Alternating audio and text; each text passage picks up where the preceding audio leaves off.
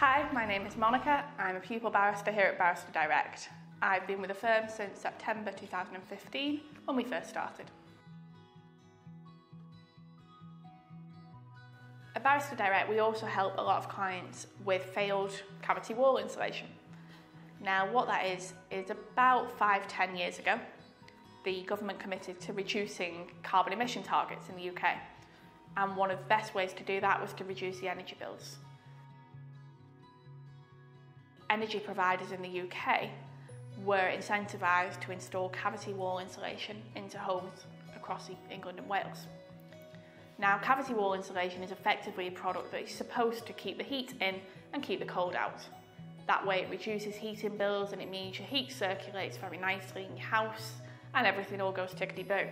Unfortunately, there were some misaligned incentives when the scheme was running, and people that weren't supposed to install cavity wall insulation, that didn't have the knowledge, the expertise and the training, were not only installing the product, but were actually getting incentives from the energy suppliers to do it. Now, the problem with cavity wall insulation is that in theory, it's a very good product.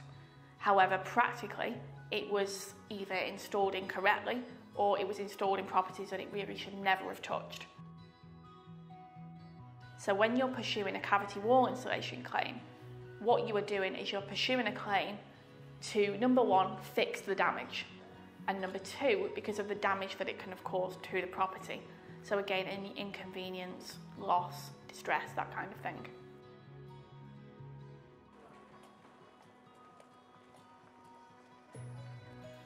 A lot of people in the UK, as a result of cavity wall insulation, have had mould and damp in their homes.